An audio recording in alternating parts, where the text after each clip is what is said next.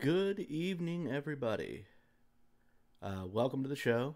I am David, and this is A Thousand Shimmering Lights. Let me just hit the play button on this real fast. There we go. Okay, so first of all, as you can see by the fact that I am dressed like a generic wizard who is in no way associated with any copyrighted material belonging to Amazon or the Tolkien estate, this is the Halloween special episode. You see, got the campfire going. There it is. Instead of my usual planetarium, although I do have that. Oh, hold on a second. I had it. There we go. I do have that pulled up as well, and my visuals and stuff as well. But tonight's episode is going to be a special sort of episode. And oh, my fire just stopped. Okay, there it goes. Tonight's going to be a special episode. Tonight is the Sky Stories episode, and we are going to dispense entirely with my usual scientific show where we talk about our science of astronomy. And tonight is just going to be all about myths, folklore, legends, and various stories about the sky. So I hope you guys enjoy. Let me check real fast to see what the viewership is looking like. Let's see here. I got a couple people. Okay, cool. And I know a lot of people watch these later on recording. So I'm just going to go ahead and launch straight into a story, I guess. So there once was a spider named Anansi. And Anansi was bored. And the reason he was bored is because he didn't have any stories to tell. Nobody had any stories to tell, in fact. The sky god Nyame had all the stories. So Anansi went to Nyame and asked if he could buy the stories. But Nyame assured him that nobody had ever been able to afford his stories. The price was too high. But Anansi insisted and said, I will pay whatever the price. And Nyame said, okay, I need you to bring me 4 creatures, 4 dangerous creatures. I need you to bring me Osini the python, the Moboro hornets, Osebo the leopard, and the Moatia fairy. And Anansi said, not only will I bring you these, I'll also bring you my mother. So Anansi went into the world and set about his task, and he went and he told his wife about the deal he'd made. And so his wife assisted him with these tasks. First, they went and they got a long branch from a tree, and they went to where they knew Osini the python lived, and they made a pretend show of arguing. You know, the wife was like, "No, he's you're out of your mind. I told you, I saw him. He is longer than you think he is. He's longer than that branch." And Anansi said, no way. I mean, he's big, but that's a huge branch. Like, I think you're exaggerating. And they went back and forth like this and had a bickering about, some nonsense like couples do, arguing over whether or not Osini was longer than this particular branch or not. And Osini overheard the conversation, and he comes out and he says, I heard you guys talking, what are you guys talking about? And Anansi says, well, my wife says that you're longer than that branch. And I can see that you're, a really long python. I don't mean to disrespect, but I don't know, that branch is huge and I'm just not buying it. And Osini's like, oh, heck no, we're solving this right now. So he slithers on up next to the branch, but then, Anansi starts saying, well, I see, like, when you move your head up there, your tail kind of slithers up and it's kind of hard to tell. You're kind of wriggling everywhere. Try to be as straight as you can and Osini's trying to be as straight as he can and right up against the stick. And then Anansi and his wife lashed him to the branch. They just tied him right up. So they take the python to Nyame, the sky god. Then they have to go back and get the Moboro hornets. So also, again, has an idea, and she tells Anansi what he should do. And he gets a big gourd, and he fills about halfway with water. And he goes to where the hornets are, and he starts looking around for them, and he sees they're all kind of clustered on this one bush. So he gets a big banana leaf, and then he throws a bunch of water at the hornets, and then douses himself in the leaf. And the hornets come out, and at first they're angry, and Anansi's like, oh my goodness, did you see that rain? And he's got the leaf over his head, And he's like, yeah, it looks like it's going to get worse, man. And you know, you should run for shelter here. I got this gourd. You can take shelter in the gourd. So the Hornets are like, oh, sweet. And they go into the gourd and caps off the gourd, right? So he captures the entire swarm of Hornets, takes it to Nyame. Then he remembers he has to get the leopard, Osebo. Is Osebo? I think that's his name. And so he goes and he just digs a big pit and covers it with branches. And then Osebo falls in, and Anansi goes and gets him. Knocks him out, throws something at his head, knocks him out. There's a couple different versions. And ties him up and takes him to Nyame, the sky god. Then he has to get the fairy. So what he does is he makes a doll. There's like a certain... I actually have a visual for this. Hold on a second. Is it going to show? One of these, right? Oh, hold on. The campfire is in front of my visuals. There we go. He makes one of these dolls. You might have seen these before. And what he does is he takes the sap from a gum tree and covers it completely to make it all sticky.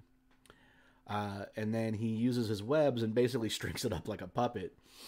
And then he gets like a bowl of delicious yam paste. He puts a bunch of yam paste in the bowl and puts this doll in front of the yam paste, and he puts it where he knows a bunch of fairies are. So one of the Moatia fairies comes up and sees the doll and sees the yam paste and asks the doll, hey, can I have some of the yam paste? And Anansi sort of puppets it, and he's like, yes, right? He gets it to nod its head.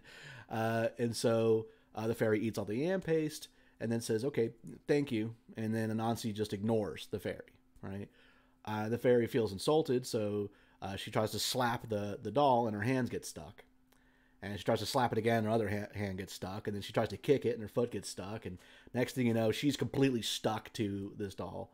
And so Anansi takes the doll, goes and gets his mother, and takes them all to Nyame, the sky god, and says, see, I brought you all 4 things, and also my mother, right? And so the sky god is impressed, and he says, you know what? Okay. And he gives Anansi his stories, and then Anansi shares all those stories with us. And that's why in Akan cultures, like the Ashanti culture, these are called spider stories, right? Stories are called spider stories. And the reason I wanted to open with that story tonight is because the sky god is the source of the stories, right? In this story of Anansi. And so tonight, all of our stories are going to pertain to the sky, and it's appropriate that these stories come from the sky god. So I hope you guys will have fun tonight and enjoy our presentation as we tell some spider stories together tonight and learn all the different stories and folklore and lore and things about the night sky. Let me go back to the sky, right? This is where we are going to be hanging out tonight, telling our sky stories. Looks like we have a couple people here. Cool. Welcome. With that story out of the way, I kind of wanted to do that like an intro, but let me do a little bit of house cleaning. So this show, if you're new to the channel, this is 1,000 Shimmering Lights. This is the planetarium show where you are the planetarium director, by which I mean that your questions and comments in the chat drive the discussion. That's usually what I say at the beginning of these shows, although lately I've been doing themes. But even within the theme, you guys are absolutely welcome to throw ideas and things in the chat, drive the discussion. I don't script these in advance, although tonight I do have a whole bunch of stories I kind of collected in advance to get ready for tonight to make sure I had enough stories. But I definitely like for this to be a conversation, so be talkative in the chat. We'll chit-chat back and forth. If you have a story about the sun, the moon, the stars, the constellations, whatever that you're interested in, put that in the chat, man. We'll talk about it. I'm always up to learn new stories. But let me go ahead and do the housekeeping like I mentioned. So I am, not this, not you right now. There we go. I am actually the membership director of the Northeast Florida Astronomical Society. For now, I've actually, they've asked for officers who are going to run again, and I decided not to run again as membership director. I'm going to let somebody else do that now, but for now, I am the membership director of the club. Even after I'm no longer a membership director, I'll continue plugging them on this channel, obviously. If you live in the Jacksonville area, we are the Astronomy Club. We are the Northeast Florida Astronomical Society, and our website is right there, nefis.org. move that. There we go. And you can check out our website. You can check out about our memberships to join the club if you want to be a part of what we do. I'm the worst salesman ever for the club because I'm always the first to point out that everything we do is free. Every outreach program we do, this YouTube channel, which isn't actually owned by the club, this is just my channel. We always do all of our stuff for free for people because we want to educate and spread information about astronomy and all that good stuff. But if you want to be a member of the club, we have memberships. The rates are right here. The only difference between benefactor and these other levels is if you just want to get more money. So you don't get anything special for being a benefactor. Your name is mentioned in our newsletter, and we're very grateful. But otherwise, there's no difference between it and the individual level. But we do have benefactors in the club who just like what we do and they just want to give more. So you can, of course, fill this out and be a member. I am going to quickly talk about some of the upcoming events for the club. And then I'm going to cut to the chase because I do want to tell a lot of stories tonight. And I want to take some time telling the stories. So, first thing I'm going to mention is that tomorrow night we have our Stargaze at Fort Clinch. Fort Clinch is this event. It says 5:30 on our calendar. That's actually when they're going to let us in to set up. The event starts at 7. They closed registration for this last Friday at 373 people. So if you are a member of NEFIS and you are watching this live, I would say, because by tomorrow it's too late. But if you're watching this live and you're a member of NEFIS and you own a telescope, please consider showing up to this event with your telescope because we want to make sure we have enough, because people are going to be lined up at the telescopes with the crowd that huge. So that should be a blast. We're going to be in the fort. It's going to be nice and dark. And also, tonight and tomorrow night are the peak of the Orion and meteor shower. So that's cool. Something we're going to be able to see from Fort Clinch, but we'll also look at the planets. And we'll look at some deep sky objects as well, because we won't have a moon. So it should be well and truly dark for us to see some really good sights. With that in mind, this Saturday is another dark sky observing session. I won't be able to make this one. I actually have conflicting plans with my friends currently. But these are always nice. I'll try and arrange for somebody to meet people at the firehouse for those who plan to attend. And then next weekend, for NEFIS members only, and we've already kind of done the registration, we're going to have a trial run star party. This is to try out this campground and see if we're going to have bigger star parties there in the future. But for now, this is kind of a small one. It's a trial run with us in the park. And that's going to be next weekend, and I'll be there, and that should be pretty exciting. And then real fast in November, we've got our Hannah Park session on the first Saturday, and we are double booked again. I try to make all of our Hannah Park sessions, but Pine Ridge is one of those that I've kind of built up a rapport, so I can't be in two places at once. I won't be at Hannah Park the 5th of November. I'm going to be at the Pine Ridge Stargaze, which is a public outreach event for a local housing subdivision called Pine Ridge. Where we'll be doing our usual, setting up telescopes, laser pointer, sky tour, the whole bit. Then we're going to have our board of directors meeting on the 7th. And then on the 12th of November is going to be our general meeting is going to be held in the Mosh. And this is actually, instead of our usual general meeting, this one's going to be completely, our general meetings are always open to the public, but this one's really going to be public oriented because this is how to buy a telescope. Right, so if you're considering buying a telescope, you live in Jacksonville, you're going to want to come to this because we're going to talk about everything you should be looking for, what to buy, what not to buy, how to figure out the right telescope for you, right? The differences between different types, right? What do all these specs mean when we talk about aperture and focal length and all that? That's what that is going to be. And then let's see here, 1, 2, 3, and then the 17th is going to be my next live stream. So, that's where I'm going to stop for now because I can talk about the rest of that stuff after that live stream. Somebody says, oh, hey, Teresa, what's up? And then somebody says, someone will definitely be at Hannah Park on the 5th. Oh, yes, I should clarify. I'm not going to be at Hannah Park on the 5th, but there will definitely be people at Hannah Park on the 5th. We're just kind of splitting our resources. Let's see here. Cooper says all hands on deck. He's going to come for sure. Yeah, I sent an email to our club. That's what he's referring to, where I said all hands on deck for that Fort Clinch. It may be our biggest. I don't think we've ever had 300 people at an event before. Not that I can remember. That's a lot of people. That's going to be a huge event. Um, Excellent, excellent. And Teresa, definitely glad to have you tonight as well. All right, so with that housekeeping done, let's get back to the point of tonight, which is telling stories, right? So I'm going to go ahead and move over to Stellarium now and start telling one of my favorite sky stories, and that is the myth of Perseus. So, again, tonight is not going to be the usual scientific descriptions of, celestial bodies. Tonight is us around the campfire, right? Let me bring back our campfire here. Make sure it's still going. It keeps freezing up on me. I don't own this campfire animation, by the way. This is somebody's YouTube video, and I'm sorry. If the creator finds me, I will link it in the description. I thank you. But anyway, we're going to have our campfire discussion here tonight about these stories. So I'm just going to tell them in like a once upon a time kind of way, and hopefully you guys enjoy it. But definitely don't feel like you have to be silent and listen. You can definitely talk in the chat and chit chat, whatever. I'll check on it once in a while, and we'll have a good time. And again, if you have a cool star story, a cool bit of...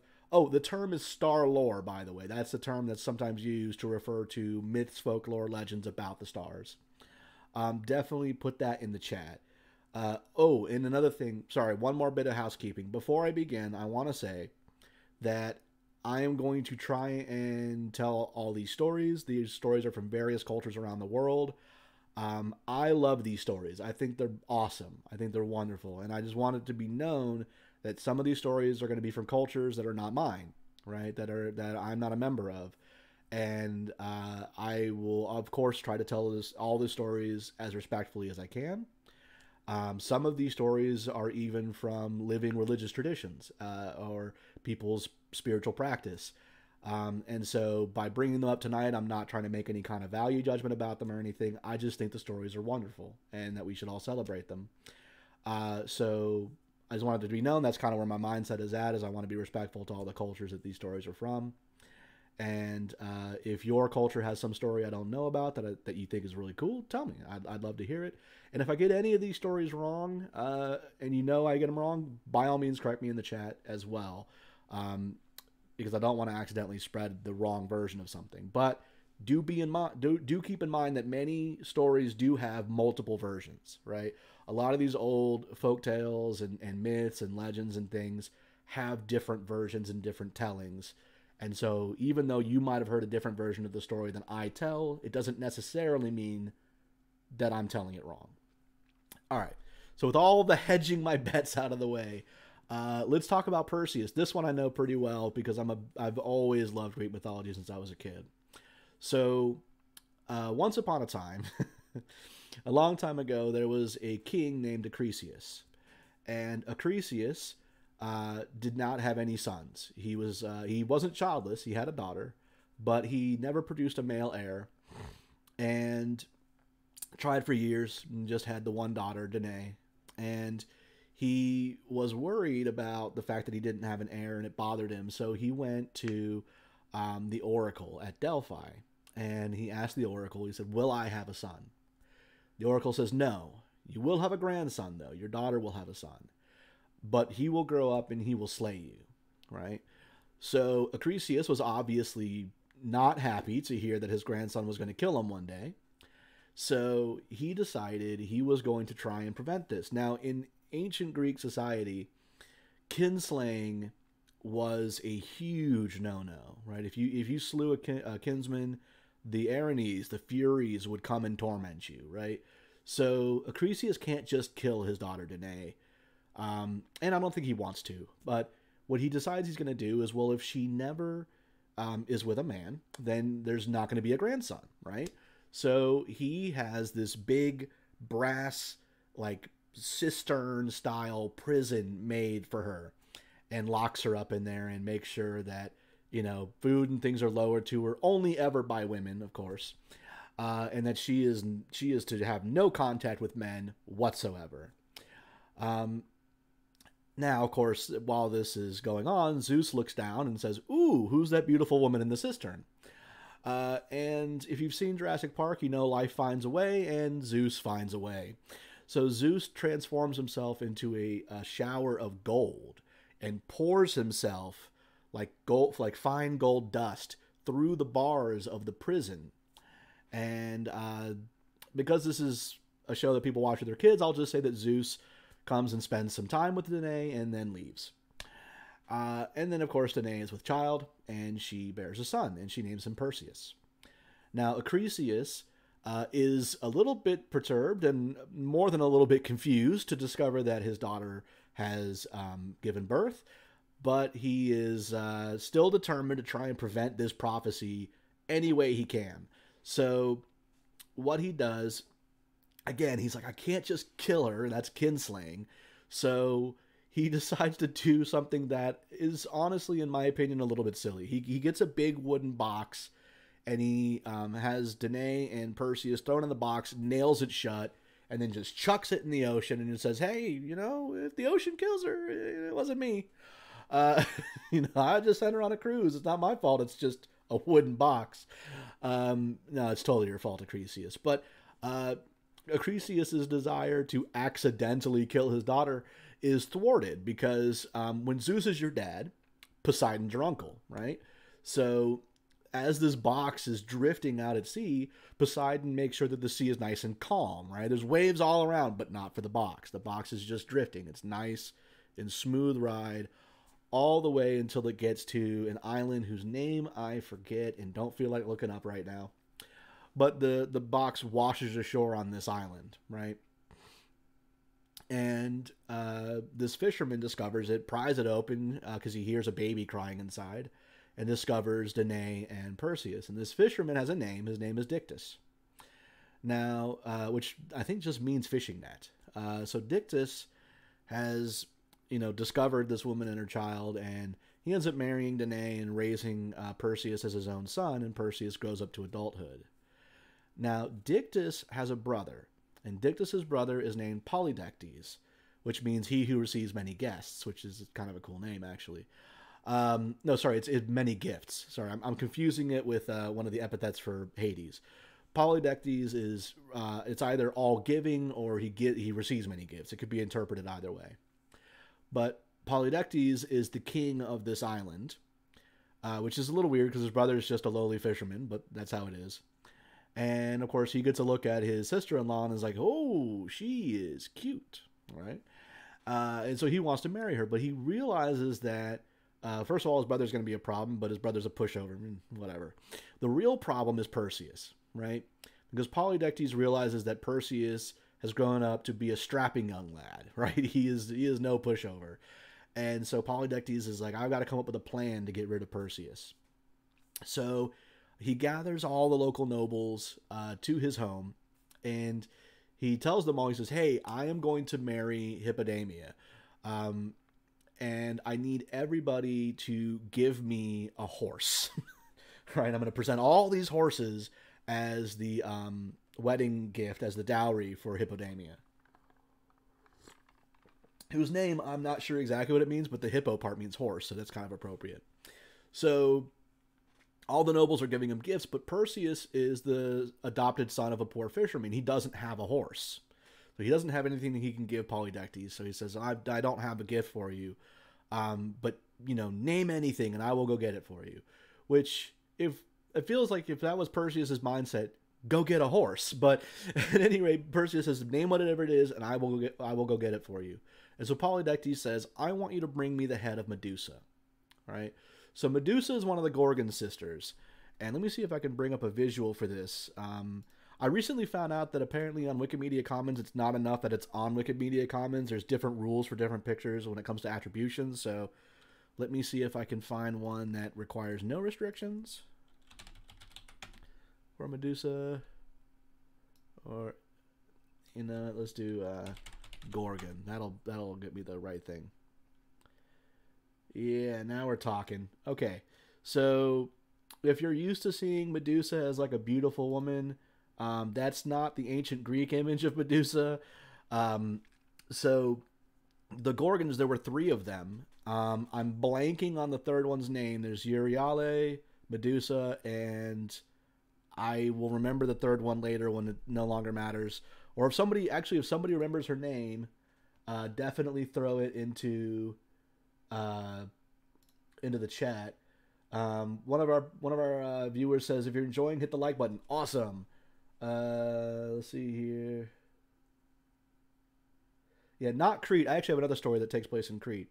Okay, getting back to the story. So there are three of these Gorgon sisters, but two of them are immortal. They cannot be slain. The third one is mortal, and that is Medusa. Now, Perseus has to go slay Medusa, and he's not really sure how he's going to go about this. So he sort of wanders off and he prays to Athena, and he says, help me. How am I going to slay the Gorgon? Athena appears to him and gives him some advice and a few neat little trinkets from the gods. So, for one thing, I don't know why she doesn't just tell him where Medusa is, but she says, go find the Grey Sisters, right? They know where Medusa is. And then she gives him a polished mirror shield, so that he can look in the reflection of the shield and not have to look directly at Medusa. Right, I was going to describe the Gorgons. So the Gorgons historically were actually viewed as hideous creatures. They had snakes for hair. That's what everyone remembers. They had fangs, lolling tongues, and beards in many depictions, and were generally considered to be horrific and frightening. And actually, it's their horrific, supernatural ugliness is actually what turns people to stone. They don't have to look at you. Just seeing the face of a Gorgon is bad enough that you will turn to stone from the sheer ugliness of it, is how the ancient Greek sources describe it. So Perseus has his mirror shield. He's given a wicked awesome sword. He's given Hermes' winged sandals so he can fly around, which he does for the rest of the story. And he is given a helmet from Ares that if you put the helmet on, or I think it's Hades' helmet? I forget. I think it's Hades' helmet, actually. And if you put the helmet on, it turns you invisible, right? A helmet of invisibility. So he's got these items in a bag, right? Given a bag and told, okay, cool. Now you have everything you need. Go seek the Grey Sisters. So Perseus flies off and he finds... I'm going to bring back our campfire now. So he goes off and he finds the Grey Sisters, right? And the Grey Sisters are actually siblings of the Gorgons, right? They have the same parents, and they are these old hags. They're crones, and they have one eye that they pass between them, so that each one can see while it has the eye, and then they share the eye between the three of them. So Perseus shows up, and he steals the eye, and says, I won't give it back to you unless you tell me where the island of the Gorgons is. So they tell him how to find the island of the Gorgons, but then he thinks, they might try to stop me, so he throws the eye in the ocean, which, our hero, ladies and gentlemen.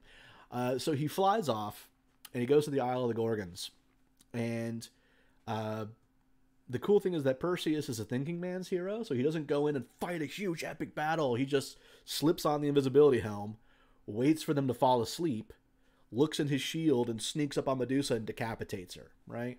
Throws the head in the bag, flies off. You're probably wondering at this point in the story what the heck this has to do with constellations, but I am getting there. But I like to tell the whole story. I think it's a great story. Perseus is flying home, right? He's slain Medusa, and one thing that happens is Perseus chops off Medusa's head.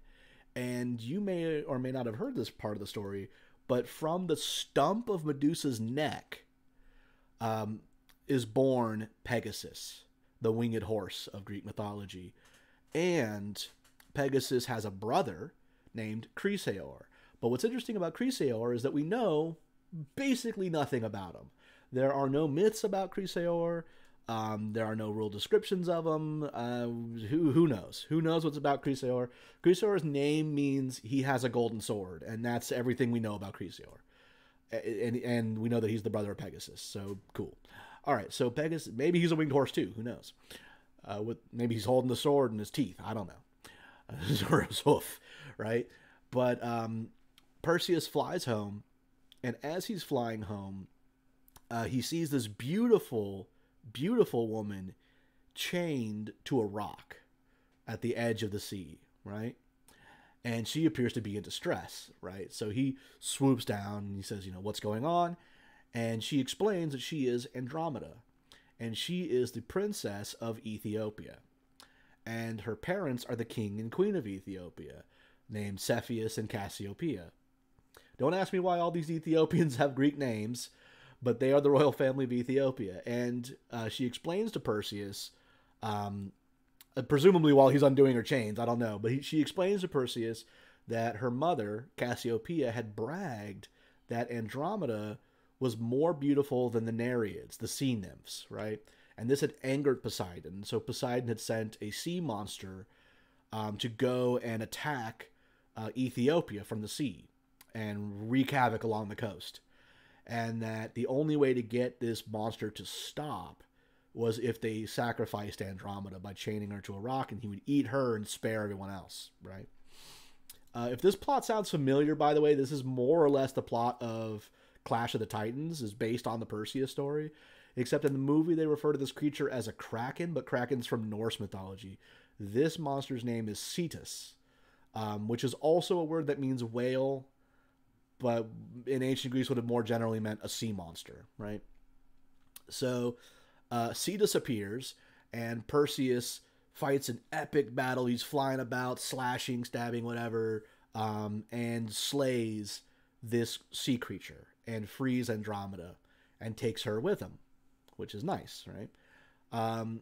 On his way home, at one point he encounters Atlas, the giant who holds up the sky, and I forget why, but they have some kind of a falling out, and Perseus pulls the head of the bag, turns him to stone, and keeps going. And this is the origin of Mount Atlas in Greece. So Perseus eventually gets home, and he gets home in time to see Polydectes has kidnapped his mom and is getting ready to marry her against her will. And Perseus says, hey, I brought your gift. Look. And he pulls out Medusa's head and turns Polydectes and all of his loyal guards and stuff to stone. I'm going to assume he told his mom to look away or something. I don't know. But he turns everyone else to stone, frees his mom. Happy ending to the story. Except if that's the ending of the story, you're probably wondering, what about the prophecy? Right? Wasn't there a prophecy that Perseus was supposed to kill Acrisius?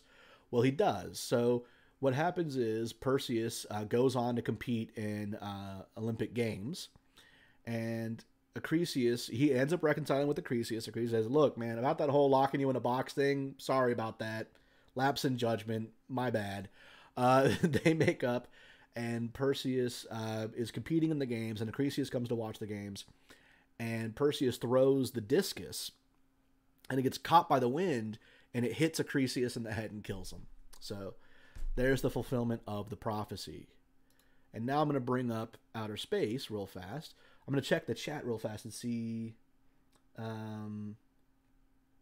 People say I could talk about things and it's entertaining. Awesome. I'm glad you guys are entertained, man. This is a definite break from our usual talk about like supernovae and stuff, but hopefully you guys enjoy the different format, if only for tonight. So, man, it's already where I need it to be too. So the reason why this story is cool is because several characters from this story all appear in the sky together. It's the story I know of with the most constellations all in one place, right? And we even like to call them the Perseus constellations because of the fact that they are all in this piece of sky together. So first of all, I'm going to put the characters on here as well. Perseus is right here. Right? Perseus is a constellation. Cassiopeia and Cepheus, the king and queen of Ethiopia, or Cepheus king, Cassiopeia queen of Ethiopia, are also constellations. Cass is the easiest to find, and we astronomers sometimes we just call her Cass. This sort of M shape or W shape of stars, it's one of the circumpolar constellations, so it's always around the North Pole. So if you look to the north and you find a big M, and these are all fairly bright stars, so in this software, the size of the dot refers to the brightness of the star. So you can see this is all pretty bright. Cassiopeia is a very bright constellation. and you can use it to find the others that I'm about to talk about. So Cassiopeia and Cepheus, and of course their daughter Andromeda. And if the name Andromeda sounds familiar, you might have heard of the Andromeda Galaxy, which is M31, which is right here. You can find it by using the tall part of the Cassiopeia M, shoot through it like an arrow through a bow until you hit this star Merak, and then hop back to 2 stars, right? Boom, boom, and then that's about where this is. And it's a really cool telescope target, but again, that's not the focus tonight. Pegasus is here, right? Pegasus, born from the stump of Medusa's neck, also a constellation, and even the sea monster, Cetus, is a constellation. So all these constellations together are what we call the Perseus constellations. And that's why Perseus is probably one of my favorite star stories. And just one of my favorites in general. I think it's probably one of my favorite, if not my favorite, Greek myth. I absolutely love the story of Perseus. I'm going to take a quick look at the chat. Let's see here. My dad's in the chat, so if you see Charlie Mark, that's my dad. He's says he can see Cass. Yeah, it's in the sky tonight, right? I've shown Cassiopeia from downtown Jacksonville. It is a very bright, very easy one to see. All right. Well, with that out of the way, again, the purpose tonight is I'm just going to tell stories. So that was the story from Greece, right? That was the story of Perseus. And again, I just want to remind everybody, now that we have a lot more people watching the show, if you have a story that you're interested in, or even just like a topic. So you can even throw in the chat and be like, are there any stories about, such and such constellation, or the sun, or the moon, or whatever you're interested in. Again, I like to have this show be a constellation. But Ted says he's following along outside.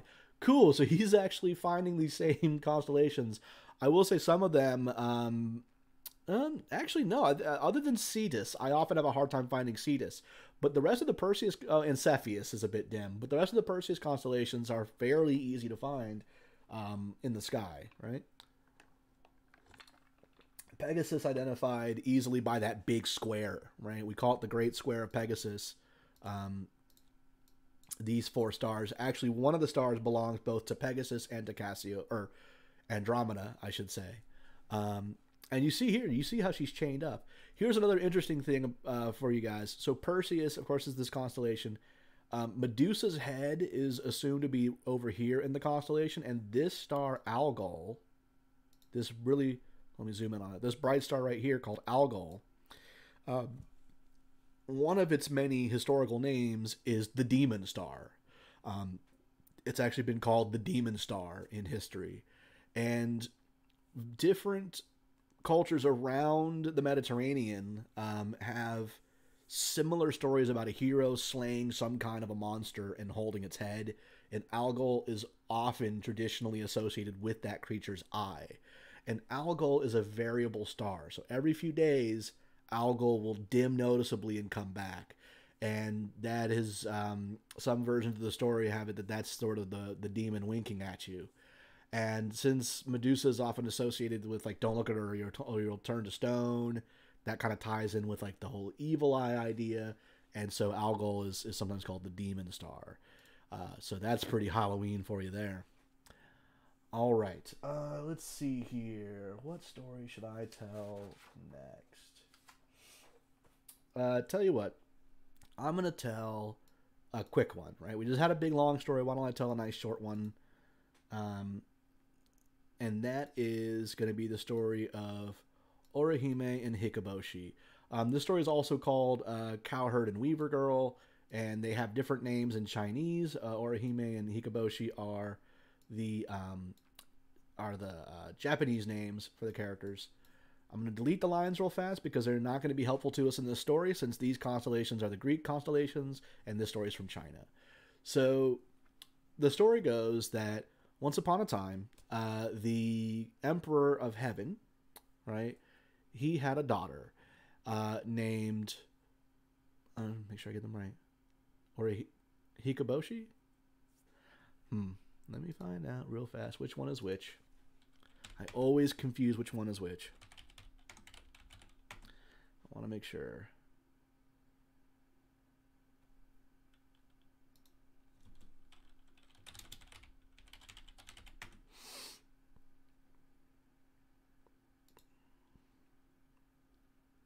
Okay.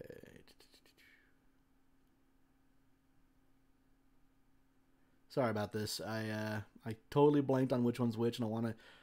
Okay, Orihime is the daughter. Gotcha.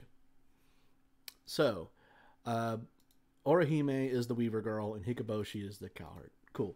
So the Emperor of all heaven, right? The king of all heaven has a daughter, and her name is Orihime.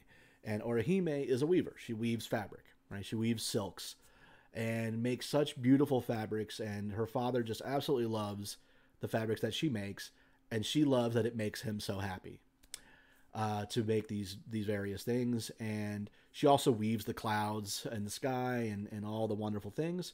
And because her father loves the garments that she makes so much, and she loves pleasing him so much, she spends all of her time weaving. Right? She doesn't rest. She just weaves all the time. She's eating her meat, eating her meals at her weaving thingy, whatever you call that deal. I don't remember what it's called. You know, the one where you do the thing. She spends all of her that's the quality storytelling you guys are here for, the doing the thing. But she spends all of her time weaving, right, day long. And one day she starts to get kind of sad because she starts to think, I will never meet a nice young man and get married, right? And her father notices, oh, and I should point out, so her father is Deneb, right? And she is the star Vega, right? Actually, I don't think Deneb is mentioned in the myth, but since there are three bright stars here, I like to imagine that Deneb is the father. So he comes and he says, what's wrong? And she says, well, I really love weaving all these things, but I'm sad because I've never met a nice young man and I'm not going to get married. And so he says, well, this will not do. We need to find a nice young man for you to marry. So he goes off and he finds Hikoboshi.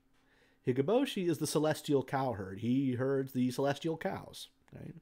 There's cows in the sky. You got to make sure someone's taking care of them. And that's Hikoboshi's job. And Hikoboshi is the star Altair. Right? I'm just going to double check real fast and make sure I don't have that backwards. Well, I'm going to stick with it for now. If I get it backwards, someone's going to tell me in the chat and I'll correct it. So Altair is Hikoboshi. And so he goes, he finds Hikoboshi and he says, okay, come across the Celestial River, which is the Milky Way, and meet my daughter. So Hikoboshi comes and meets Orihime, and they fall madly, head over heels, unbelievably fairy tale in love, right? Just absolutely gobsmacked in love. And they get married and they spend all of their time together because Orihime apparently doesn't know how to manage her time, right? She's either weaving incessantly or staring into her husband's eyes incessantly. She has problems, right? So Orihime is, you know what? At the beginning of this video, I said I was going to be respectful to the stories. Illume, that's what it's called. So I'm trying to be respectful to the stories. So she is just completely obsessed with Hikoboshi, and likewise. And so they spend all their time together, and the weaving doesn't get done, right? There's no one weaving the clouds. There's no one weaving the beautiful fabrics.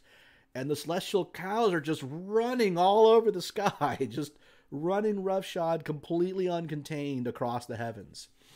So, the king says, well, this will not do, right? And so he goes to his daughter and he says, that's it. Hikoboshi, you've got to go across the river. Orihime, you're staying put here. And I forbid you two to see each other. It got out of hand. Fair enough, right? So they separate. But then Orihime starts crying. And so the king of all heaven realizes his daughter is sad. And he goes, okay, I realize that was a little bit harsh. Here's the deal. One day out of the year, you guys can cross the bridge over the river and meet, right? She's overjoyed. The day comes, they cross the bridge, they spend their whole day together, looking into each other's eyes, and they go home and they're sad for another whole year. One year, the time comes for them to meet, and it rains really hard that day. And the celestial river, which is the Milky Way, floods to the point where it's not safe to cross the bridge. And so Orihime is stuck on one side, Hikoboshi is stuck on the other. And Orihime starts crying.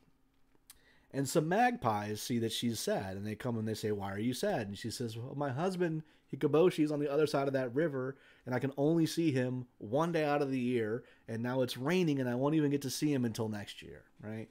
So the magpies decide they're going to help her out, right? So the magpies form a bridge across the celestial river so that Orihime can walk across the magpies and Hikoboshi, and they can meet, right? And this is the story of Orihime and Hikoboshi, and that this is what basically goes on from then on. And there's a festival that they have in Japan every year, which is supposed to celebrate the one day that these two can be together, right? The one day that Orihime and Hikoboshi can meet and be together. But if it rains really hard on that day, they call that rain on that day the Tears of Orihime, because it's recalling when she was so sad and the magpies helped her out. So that's the story of Orihime and Hikoboshi. Woof, we're down to 3 viewers, man. Maybe not everybody likes these stories. We'll see. But yeah, so that's that story. Again, like Emar Club says, if you're liking, hit that like button, subscribe. And everyone's being really quiet in the chat, so I don't know if you guys are just enjoying the stories or what. But again, if you are here, you are hanging out, definitely feel free to take part in the chat. Throw in some stories from your own culture that you might know, or, you know, drop in anything that you guys are interested in hearing. I've got a few more of these stories. Like I said, I can go until 9:30. That's kind of the idea tonight. If you came here looking for an explanation of how stars form, that's every other live stream. Tonight is the storytelling live stream. Let's see. I'll tell you what, I'll put it to you guys. I have a couple of stories that I love to tell. And I might, honestly, I might just get through all of them tonight. But do you guys want to hear about the Moon Princess, the Wives of the Sages, or Fallen Star, the Cheyenne story of Fallen Star? Which of those sounds interesting?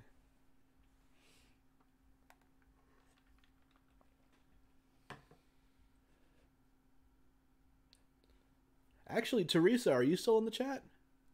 Because I do have a story here from the Philippines that's actually kind of interesting, that I can tell, and then you can tell me that I'm telling it wrong.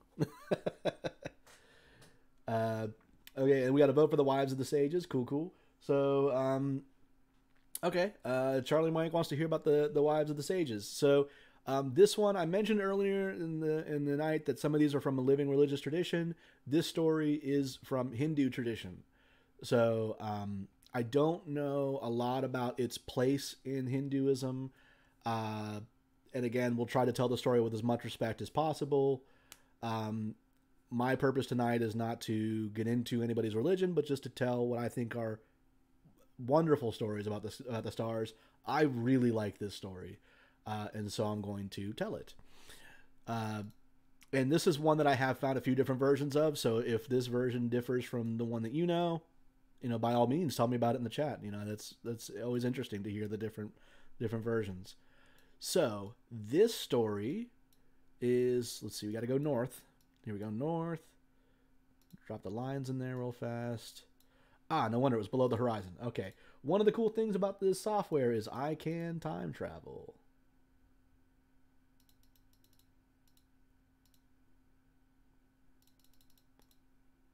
Here we go. Cool. Here we have the 7 stars that make up what we like to call the Big Dipper in the Western world. Also called the Plough in the UK, Ursa Major, the Big Bear, etc. So in this story, these 7 stars represent the Saptarishi, the 7 great sages. These are historical great sages that are said to be like the 7 greatest sages of all time, from my understanding. And they have names, which I can look up. Let's see here. And actually, let me see if I can pull them up on Wikimedia Commons real fast, and then we'll definitely have their names. Saptarishi.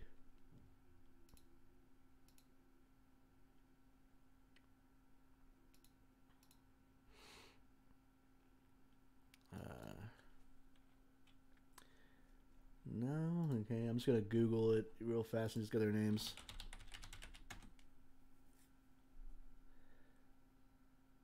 Okay, so here we go.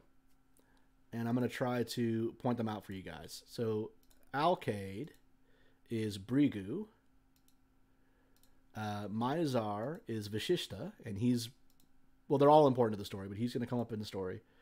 The next one is Angiras, and then Atri is this one, and then Pulastia, forgive me if I'm mispronouncing these names, is this one. Pulaha is Merak, and then Kratu. Kratu is this one. At least those are the names that came up in my quick Google search, right? These are the 7 sages. And the story goes that the 7 sages were all married. They had 7 wives. Not each of them. Each of them had 1 wife for a total of 7. So the 7 Saptarishi and their 7 wives. And one day the Saptarishi did what's called a yagna. It's a fire ceremony. You have there's like a fire, and it's a sacred ritual in Hinduism that I don't know the specifics of, but it does involve a fire. And so they're sitting there doing this fire ceremony in front of the fire, and the god of fire, Agni, through the flames, sees the Saptarishi and their wives. And he sees that their wives are beautiful. They are just stunningly beautiful, and he's completely smitten with them. He also sees that they're married. And so this bums him out. And so he realizes he can't be with them, and so he kind of goes off into the forest to be alone. Now, another goddess, Svaha, is smitten with Agni. So what she does is she transforms herself to appear like the wives of the Saptarishi, each one in turn, and seduces Agni.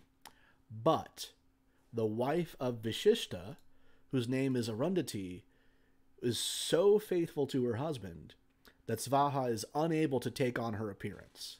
It's like a supernatural level of wifely faithfulness. And so Svaha only imitates 6 of the 7 wives. And from this union, 6 sons are born, and they are then later combined into a single god named Murugan.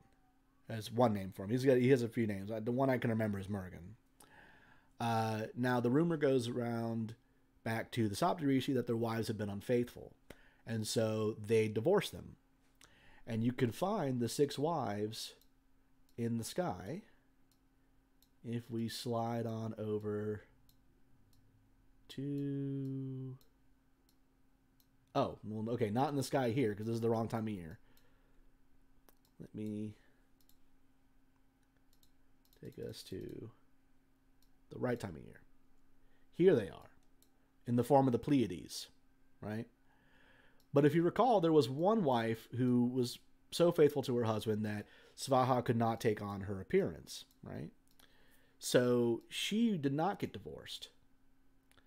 And that wife's name is Arundhati. She was the wife of Vishishta. And if you look closely, there she is. So in this story, this is why the 7 sages all appear alone except Vishishta, who has his loyal wife next to him as the star Alcor. Now, what's really interesting about this story is I learned the story. I thought the story was fantastic. And I was talking to a member of our club named Prasanna. And I was like, hey, this is the story, right? This is really cool. And he said, yeah, obviously he knows that story. He's from India.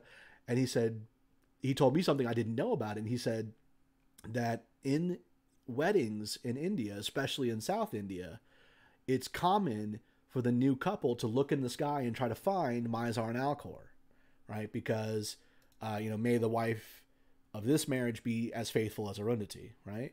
And so that's a common thing in weddings in South India, and then Prasanna laughed because he said that he's been to a lot of these weddings, and he says half the time it's like daytime and they're looking the wrong direction, and he just thought that was really funny. I thought that was pretty funny, but I do think it's really interesting that this bit of astronomy and star lore is preserved in the wedding traditions of South India. Now, having told that story, I'm going to turn around and tell a more popular story, because Prasanna said that is a story. And actually, I was curious to see if I could find a source for it, and it's actually mentioned in the Mahabharata.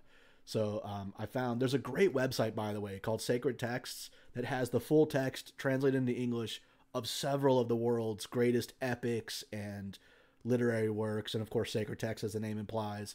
And so I read that section of the Mahabharata there, and that contains his story. But Prasanna said there's actually a more popular story about the Pleiades. So you get a bonus story with this story, right? So Prasanna told me that this story goes that one day the god Shiva opened his third eye, and 6 flames shot out of his third eye and became 6 small boys, each one in a lotus flower, and then they were immediately carried off by the wind. And then they wound up in a river. I'm trying to remember exactly how it goes. They wind up in a river, and they drift downstream, and a group of young women find these boys, and they take care of them. Shiva ends up finding out where the boys are, and the women are rewarded for their for being such dutiful stewards of these boys by being turned into the Pleiades. And then, just like in the other story, those 6 boys are combined, and they become the god Murugan. And Prasanna was telling me, Prasanna is from a part of India called Tamil Nadu, and he was telling me that in Tamil Nadu, this story is really popular, and Murugan is seen as like the Tamil like patron god. He's like a cultural god of the Tamil people, and is said to have given them their name and their language. And so he's often called the Tamil god. So that's the bonus story on the Wives of the Sages, is the story of these 6 boys that came out of Shiva's third eye and then became this god. I'm gonna tell the story again. Hopefully Teresa's here. I got a great Filipino story, and it's real short, so I'm gonna tell it real fast. So let me bring back my. Oh, Cindy's here. What's up, Cindy? Hey, there's no problem being late. These streams are 2 hours long, and that's partly so that people can come and go as they want to, and so people can listen to them later. There's a lot of people I know that I tell them about my streams, and they watch them after the fact.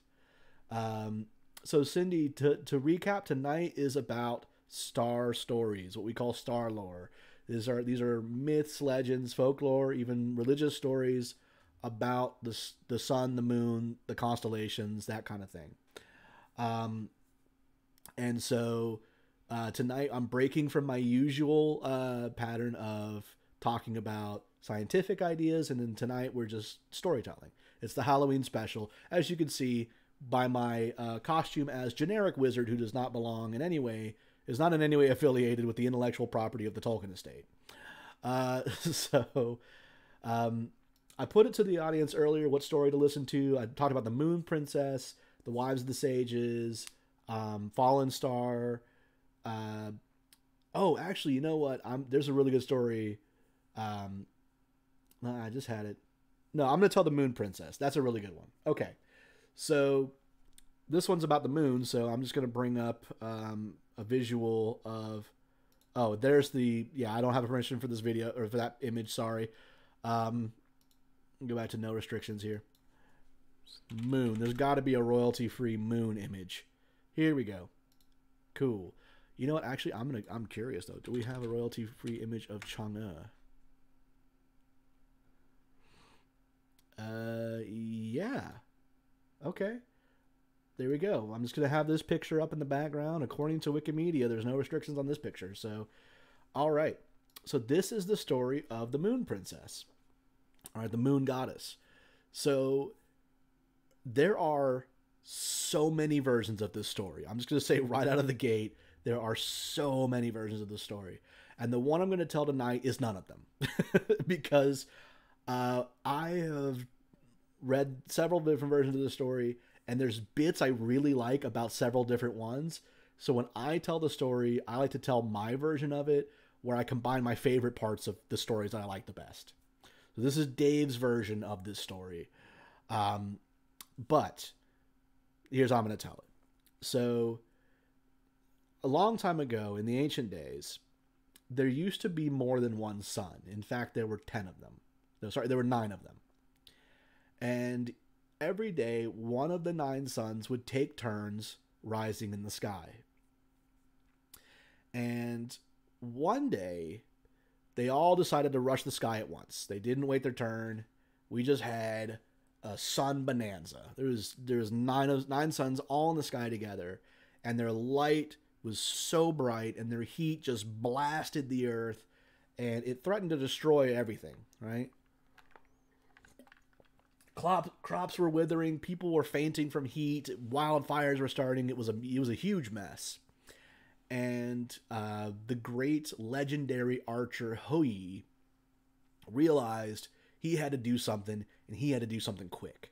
So he climbed up on a tall mountain, drew his bow, and shot 8 of the suns out of the sky. One after the other. Shot them all out of the sky. Till there was only one sun left, and that is why now there is only ever one sun. Now, he was rewarded for this. The great Emperor of Heaven appeared to him and said, I can't thank you enough for solving the problem of these suns. So he said, I'm going to give you a gift. And he gave him 1 dose of the elixir of immortality. Now, when I first heard the story, I'm thinking elixir, I'm thinking a potion, but actually, traditionally, it's a pill. And there's like a gourd that you keep it in Taoist tradition. And this story is from China. So he's given this pill. He's given the pill of immortality. And so the Emperor of Heaven says, take that pill, you'll become an immortal god, and you'll come live with us in heaven. Hou bows to him and tells him he's very grateful. Thank you so much. And he goes home. And he's sad. A lot of these stories involve somebody being sad. But he comes home, and his wife, Chang'e, sees that he's sad. And she says, why are you sad? And he says, well, you noticed this morning there was a few more suns than normal. I took care of that. And then the Jade Emperor of Heaven gave me the elixir of immortality. She says, okay, I'm missing the part where you're sad. And he says, he gave me one pill, not 2, right? And he explains to Chang'e that he doesn't want to take the pill because if he does, he will become an immortal god, and he will have to leave the earthly world and go to the court of heaven. And Chang'e doesn't want to take the pill for the same reason. She doesn't want to leave him. So they make an agreement. They say, well, here's what we're going to do. We're going to keep it somewhere safe, and we're never going to use it. We're just going to live out our lives. And then finally, when the time comes and one of us is dying, whoever that is, we'll go ahead and take the pill then, right? And then go on to live in heaven. So they do that, and they spend their lives, and they don't ever take the pill. It sits on a shelf somewhere. They keep it safe, and they go about their lives, and they grow steadily older. And Hou, of course, being the great legendary archer, attracts students, right? And so he teaches archery, and he teaches all these great archers to do great things. And he has a student named Fang Meng. And Fang Meng somehow, versions differ, discovers that this pill exists, right? And one day, Hou, of course, slaying the 8 suns, that's not the only great feat that this legendary archer ever did, right? So one day he's off slaying demons and having another adventure. It's another story that you can tell.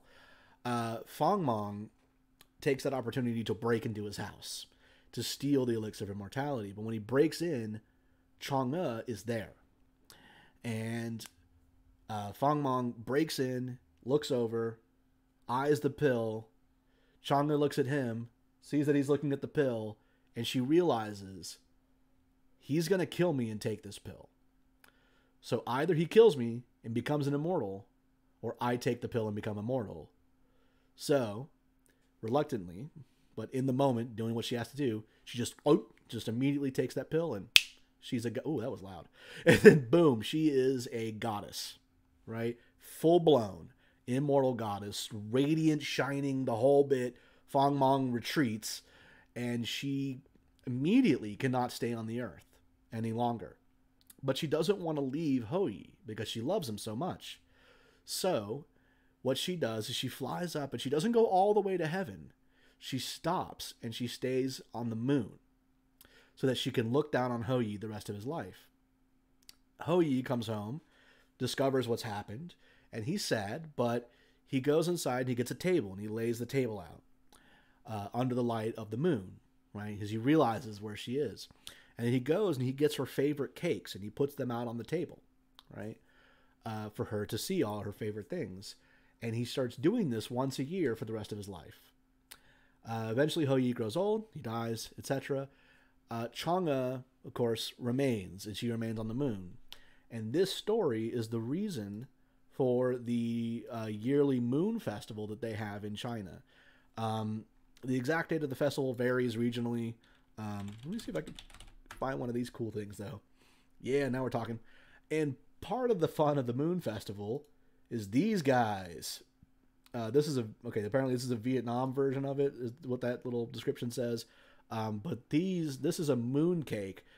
These cakes they have egg in them. I've never tried one. Apparently you can get them at like Asian food stores. I kind of want to go get one now and see if I like it. But that's the story of Chang'e, the moon princess. And every year they have this big festival and people eat these cakes because this was what he laid out on the table, right? These were her favorite cakes. And that's the way that I like to tell the story. Wonder where the sons went. I think they like crashed down into the ocean or something like that when they're slain. I forget the exact result of those sons. And as I mentioned, there are so many different versions of this story. So one version is that it's a very sad love story. One version of the story is that Hou-Yi and Chang'e actually start off as gods, and Hou-Yi shoots the suns out of the sky and is actually punished for it because he slew the celestial, he slew these things without, being asked to do so, I guess. And so the punishment is they have to go to Earth and become mortal, and then Hou-Yi actually goes on a quest to acquire the elixir of immortality. One version of the story is he actually has enough for 2, but then Chang'e just takes them because she's just greedy and she just takes them. But again, like I said, the version I tell, I like that version the best, where they love each other so much that both refuse to take the elixir. I'm not as big a fan of the one where she just noms it down. Interestingly, there's a movie called Over the Moon. It's on Netflix. It's originally it was in Mandarin, I think, and I also have it in English. And it's about this story. It's about a girl who goes to the moon to meet Chang'e. And there's a great scene where her family are actually debating about the different versions of the story, while eating crabs, if I'm not mistaken. So that's cool. It's like a 3D animated kids movie. Check it out. I thought it was pretty good. Cindy says she saw it. Yeah, very cool movie. All right. Well, let's see. What other stories? Oops, accidentally opening all kinds of things here. If you look at satellite view, you can see the continental shelf of the continents.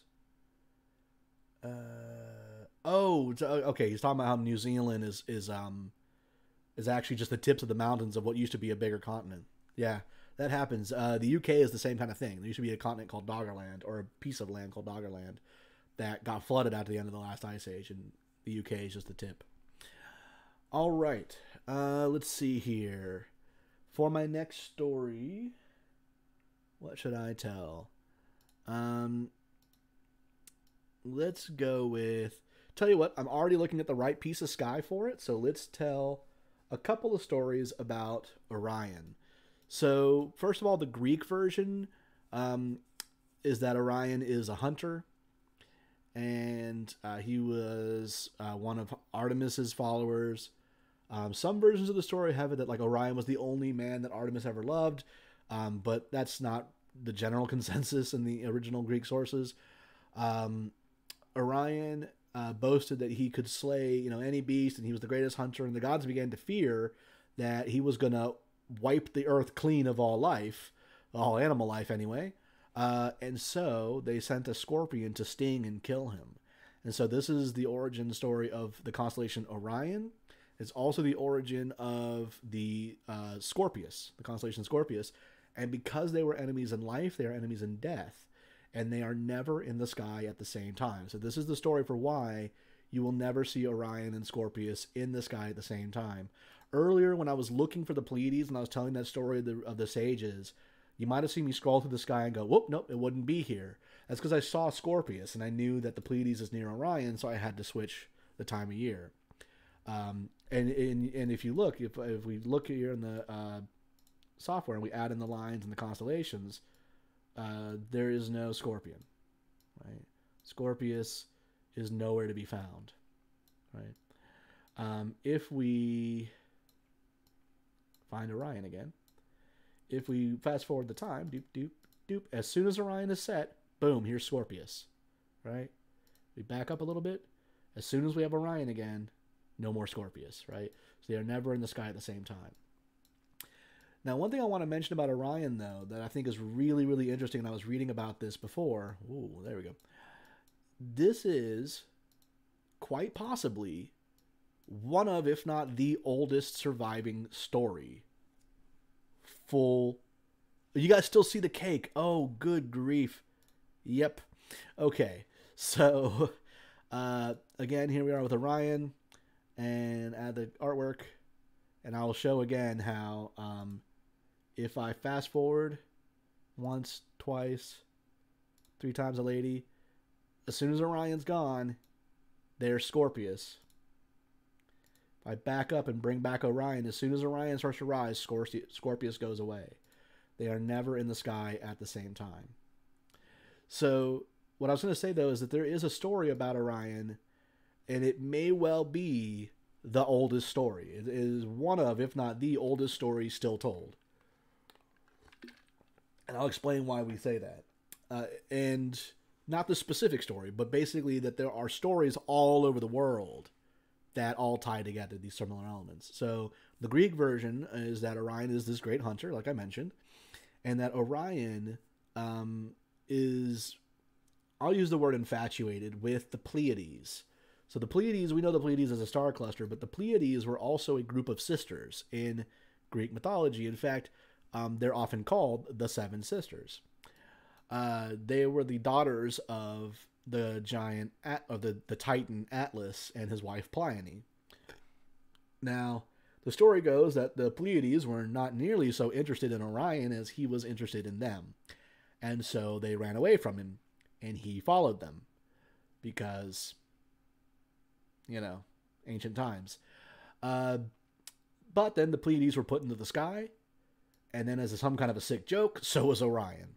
So the Pleiades are west of Orion, which means if you fast forward the clock here, or we'll rewind a little bit and go, as time goes on, Orion chases the Pleiades through the sky and will for all eternity.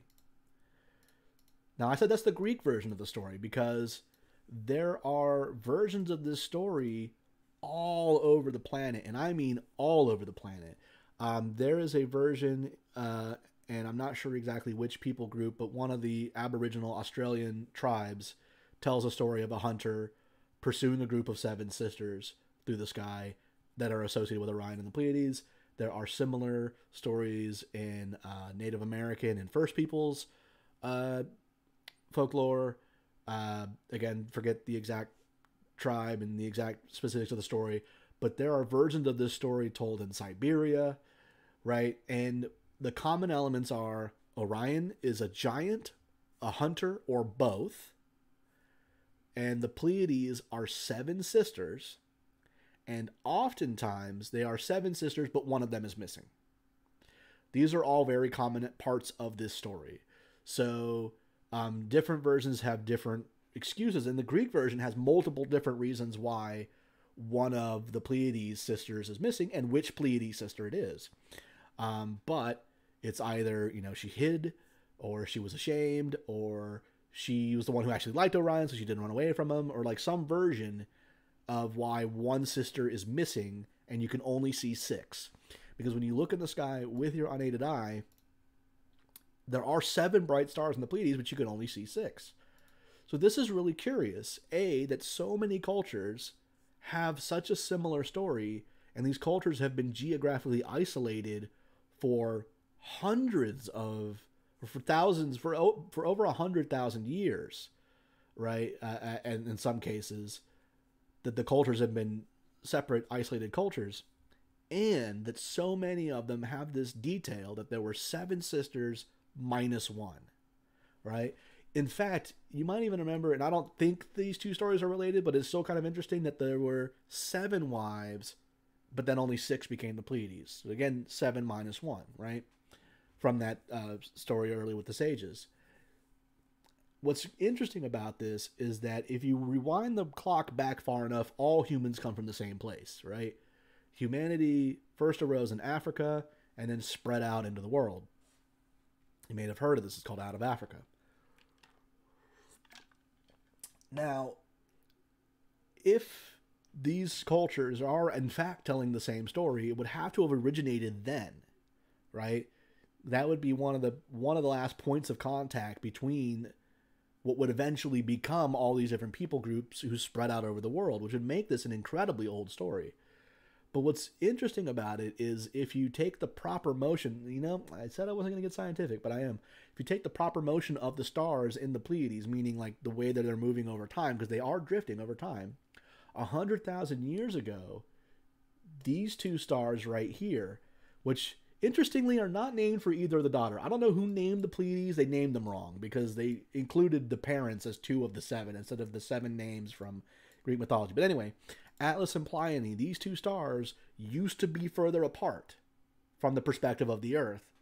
And so one theory, or one hypothesis, I should say, is that this story is 100,000 years old. And 100,000 years ago, there was enough separation between those 2 stars to be able to make it out with the unaided eye. And so the original version of the story probably was some kind of a story about a hunter pursuing 7 sisters. That story got retold as these cultures spread all over the Earth, got worked into various mythologies. It became about Orion and Artemis and all these different cultures. But over time, people couldn't see 7. And so different cultures came up with different stories explaining why this story has 7 sisters, but you can only see 6. And that's why a common element in many of these stories is that one of the sisters is missing, right? That there were 7 minus 1, resulting in the Pleiades. I'll have to find the article I read about that and link it in the description. It was really fascinating to read. And so there you go. That may well be one of the oldest stories. But now I'm going to tell another story that takes place in the same part of the sky. And for this one, we're going to go to ancient Babylon. And an interesting thing to remember about ancient Babylon is that ancient Greece inherited a lot of star lore from ancient Babylon. So there's a lot of Greek constellations that if you look in the old sources were Babylonian constellations that the Greeks reinterpreted and recontextualized. And I'll talk a little bit about the recontextualization of this story in a second. But the Babylonian version goes like this. A long time ago, there was a city called Uruk. And the king of Uruk was a man named Gilgamesh. And Gilgamesh was something else, man. He was constantly getting drunk, getting into fights. He was constantly, again, family friendly, hugging people's wives on the wedding night, and claiming it was his right as king. Just really, really causing a problem. And the people were fed up. And they prayed to the gods and said, gods, please do something about Gilgamesh, right? He's like, every night he's in the bars, arm wrestling people to the death. Like, do something about Gilgamesh. And so the gods decide that the best solution for Gilgamesh is that he needs a buddy. That's his problem, right? He's bored. He doesn't have any friend who's his equal. He needs somebody who is just as ridiculous as he is. And so they create a man named Enkidu. And Enkidu is a wild man. He lives out in the wilderness. And there's a whole story about how the goddess Ishtar civilizes him. But we're going to sort of go over that. And so Enkidu goes into the city of Uruk. And in Uruk, he meets Gilgamesh. And the very first thing that they do is get into a fight, right? Enkidu's like, tired of your nonsense. And they fight. And they fight and fight and fight. And they're equally matched. And they beat the living daylights out of each other. And then, just like that scene in Step Brothers, Gilgamesh is like, did we just become best friends? And Enkidu is like, yes, we did. And they are just full-on bro power from that moment on, right? And then there's one story where the goddess Ishtar tries to seduce Gilgamesh. She's like, Gilgamesh, you know, I think you're cute or whatever. And Gilgamesh is like, yeah, I know my mythology and I know what happens to your boyfriends. So no, because Ishtar has a really bad habit of like all her boyfriends die. And so she's like, you know, she's not having it. She's like, oh, you know, Gilgamesh. Fun fact, when I mentioned the Greeks importing a lot of this stuff, Ishtar kind of gets imported as Aphrodite. So that should give you a hint. So she's mad at Gilgamesh, obviously, for this insult. And so she sends the bull of heaven to come and you know, kill crops and cause problems and whatever. And Gilgamesh and Enkidu head out and they fight the bull of heaven and kill it. And then sacrifice it and offer it to the gods. Please forgive us. But Enkidu dies in that fight. And this is a huge turning point in the Epic of Gilgamesh. Which is a really old story, by the way, and it's really cool. But this is a big turning point. Enkidu dies. And it makes Gilgamesh obsess over death. And so he goes on this journey to find his ancestor, Utnapishtim, who is still alive because Utnapishtim is immortal. And Gilgamesh goes and he says, you know, why are you immortal? And Utnapishtim says, well, I'll tell you the story, but it's not like it's something you can do, right? And explains that way back in the day, the humans were causing way too much noise. The gods couldn't handle it, and so they sent a big flood to just kill everybody. And the god Enlil, I think it was, had said, I'm going to destroy all mortals, right? All mortal life. And then one of the gods warned Utnapishtim ahead of time, so he built a boat and survived the flood. So the god's like, well, okay, you're immortal. There, see, I killed all the mortals, right? And so, but your children won't be. And so that's why Utnapishtim is immortal. Interesting enough, this is one of the oldest versions of the flood story too. But the reason why I tell the story now is because these two constellations, Orion and Taurus, to the ancient Babylonians actually represented Gilgamesh fighting the bull of heaven, right? Because Taurus was a bull to the ancient Babylonians as well. Let's see here. Ooh, this is a really interesting question. So Cooper says, it makes me wonder if the North Sentinelese have that story. If you don't know about the North Sentinelese, there's North Sentinel Island. It's off the coast of India, I want to say. And it's one of the last uncontacted tribes. And it's famous for the fact that anytime anyone has visited the island or, you know, tried to visit the island, that the locals just kill them. And like when helicopters have flown overhead, they've thrown spears at the helicopters and shot arrows at the helicopters. And the government of India has said, like, seriously, leave North Sentinel Island alone, right? So very, very little is known about the North Sentinelese.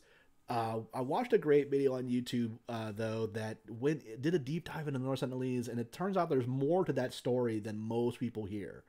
And apparently it's not actually unreasonable that the people of North Sentinel Island don't like outsiders. They have, things have happened in their past. I can't remember the exact story about it, and I don't want to get anything wrong, but there have been contexts that have gone bad that have explained why they are so hostile now to outsiders. Yeah, and Cooper also pointing out every culture has a flood myth. Yeah, that's a very common thing, right? Is to have some kind of a story about a flood. It's especially common around the Black Sea region and the Middle East and that part of the world, Middle East and Lower Europe. But you do see floods and stories about floods in other cultures as well. Okay, we've got about a half an hour left in the show. So let me see. I keep looking over here. I wrote down some notes about some of these stories that I don't necessarily have memorized off the top of my head. Tell you what, while I'm still here at Orion, I will mention there's another story from the Yolngu people in Australia. It's one of the Aboriginal Australian tribes, where they actually look at Rigel to Betelgeuse as being a canoe. And the story goes that there were these three brothers, who were right here, boom, boom, boom, and they were of the Kingfish tribe, and they were out fishing, and they kept catching kingfish. But of course, being from the Kingfish tribe, it was against the law to kill and eat kingfish, so they kept throwing them back. And they were basically catch and release fishing all day because they won't catch anything but kingfish. And eventually, this brother, represented by Alnitak, was so hungry, he just said, forget it, man, and he just ate a kingfish, which is actually represented by the sword stars right down here. And this upset the gods, and they sent a water spout to launch the whole canoe into the sky, and now here they are in Orion.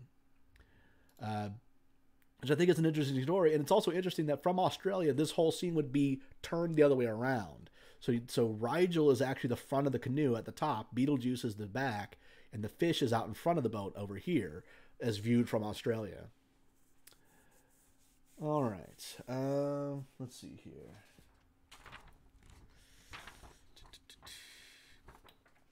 Here goes a good story, and it's another somewhat short one. So there's a story from the San people in Africa, and they tell a story. Cooper's still going on about the North Sentinelese. If you guys are really curious about the North Sentinelese, man, check out the chat. Cooper's got the story. So this story from San tells the story of a long, long time ago. Nighttime was pitch dark, and hunters could only go as far from their village as they could go and still return that night, because it was so dark at night, it was dangerous to be away from your village. So you couldn't make a multi-day trip to go out and hunt. And this meant that the hunters had a hard time getting enough food to eat, right? And one night, this girl is frustrated with the situation, and she takes the ashes from the fire. They had a fire, right? And she takes the ashes from the fire, and she throws them into the sky. And the ashes streak across the sky and become the Milky Way. And then she takes the yams, the roots. Sorry, that's oh man, I learned the name of this root, and it's in the San language, and it has a click in it. It's a click language. I'm not going to attempt to pronounce it, but it's huing, but with a click. Root. I think it's like huing. It might be it. I'm not sure. I don't want to get it wrong. But she takes these roots, and she throws the roots into the sky, and they become the brighter stars that you see in the sky. And because of this, the stars now shine at night, and the hunters are able to see at night, and so it is safe to be away from the village and hunt for multiple days, and now they have plenty of food that they can hunt and they can go catch. What's cool about that, one interesting thing about that story, I was going to say what's cool about it. What's cool about the story is the story. But the way I learned about this story is I backed a Kickstarter for a board game that tells this story. Actually, the board game is about that story, and you collect light from the stars and build paths. Kickstarter's over now, but I'm still waiting for my copy of the game. And let's see. I'm going to put it to you guys again. We got a half hour left. Some of these stories are longer than other ones. Oh, you know what? I mentioned the Filipino story earlier that I was going to tell because Teresa was here. Don't know if she's still here, but Teresa, if you're still listening, I'm going to tell the Filipino one. So this one is about the sun and the moon, and this one's a fairly short one. So the sun god Buwan and the moon. He's the moon god, and then the sun god is Ara, and they are both friends with. Let me see if I can read my writing here. Lihangen, the wind, the north wind. And one day, Lihangen is warming by the sun god Ara, and says, "Hey, I've noticed that Buwan is like encroaching on your turf, right? He shines during the day and is trying to take over the daytime as well as the night." And Ara is like, "Well, that can't stand." So, um, Ara goes to the moon and is like, "I need you to stop shining during the day, right? Respect the boundaries, respect the turf." And Buwan doesn't listen, and they get into a big fight, and they start fighting bitterly, and it gets aggressive, and Ara knocks pieces off of Buwan, and now Buwan doesn't shine as brightly. Right? This is why the moon doesn't shine as brightly as the sun, and the pieces that get knocked off become the stars. All those bits, those shimmering bits, become 1,000 shimmering lights. Yeah, the name of the YouTube channel. Let's see here. Oh, I got another one about Orion. I found a lot of stories about Orion. So another one that I thought was really neat, and I can just mention it real fast. This one is from the Namaqua people of Africa. When I was doing a lot of this, I didn't want to just say this story is from Africa or this is a Native American story, which I haven't told one yet, but I do have a couple I can tell. Because these are huge, huge continents with many, many cultures. So I wanted to make sure I wrote down the names of the different people groups that these stories come from. So the Namaqua say that that the sky god's daughters are the Pleiades, and their husband is Aldebaran. And that one day Aldebaran went out to hunt zebras, and here they are. There's 3 zebras. He shot his arrow, and it landed near the zebras. That's the sword stars right there. And now he's stuck because he dare not go and retrieve his arrows because there's a ferocious lion nearby also stalking the zebras. But he dare not come home empty-handed. So here he remains, forever between the zebras and his wives, unsure of which is worse. Right? Does he face the wrath of the lion, or does he face the wrath of 6 angry, hungry women? And so he's decided he's just going to sit right here and deal with none of it. All right. Okay, let's see here. Who is still here? Who is still here watching the show?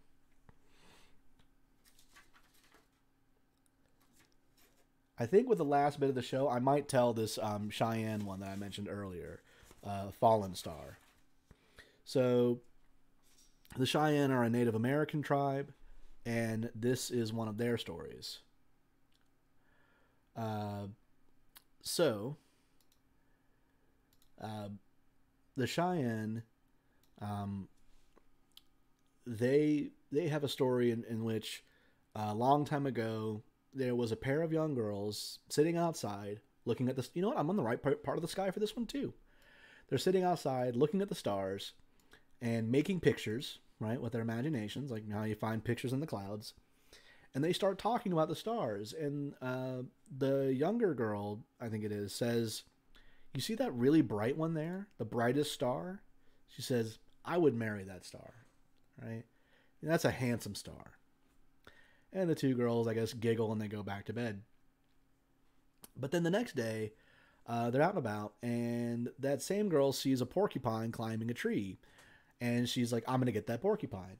Which I feel like is a bad idea, knowing what porcupines are.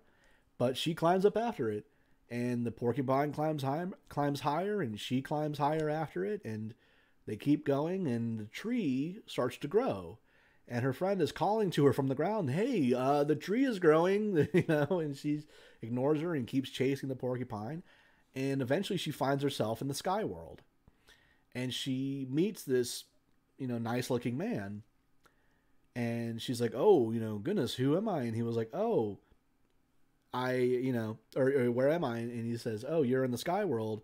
And I'm glad you finally came. I've been looking forward to meeting you. And she's like, what do you mean? He goes, well, I heard you and your friend talking. You want to marry me, right? And she's like, well, I guess I did say that. So they get married. And so they're married. Brightest Star is her name, is his name. And then I think she's called, I don't remember her name, but she's married to Brightest Star. And he says, when I go off and I hunt and whatever, and I come back, obviously feel free to dig roots with the other women of the sky. He says, but there's a particular kind of root, and he shows her what it looks like. And he says, this root you shouldn't dig, right? Don't dig this one. She's like, okay. So, every day he goes off and she's digging roots and, cooking and all the usual things. And one day she's like, I'm going to dig up that root. So she takes that root and she digs and digs and digs. And it turns out to be really, really big. It's much bigger than she thought it was going to be. And eventually now she's just determined. So she's going to dig this thing out no matter what. And she finally yanks this whole thing out of the ground, and it leaves a huge hole, right, where she pulled this thing out. And when she looks through the hole, she can see the earth. And she can see her tribe, right? And then she gets homesick. She decides she wants to go home. She's had her fun in the sky, but she misses her home. She misses people. She misses the earth. So she takes all of her clothing and all the fabric and everything she can find and a bunch of dry grass and all the stuff she can get for materials, and she ties them all together and makes the longest rope she can make. And I should mention at this point in the story also she's pregnant. She's pregnant with Brightest Star's child. And so she takes a big log and puts it across the hole and climbs down the rope. But unfortunately, it's not actually long enough. The rope does not reach all the way to the ground. And so when she gets all the way to the bottom of the rope, she's stuck. And she hangs on as long as she can. Eventually, her arms give out and she falls to the earth and dies, actually. But her son is still alive. And so he's rescued from her. They cut him out of her, and he ends up being raised by magpies. And his name is Fallen Star. And then one day when he grows up to be a man, he goes and he finds other Cheyenne to go live with. And he asks for food, and they don't have enough food, right?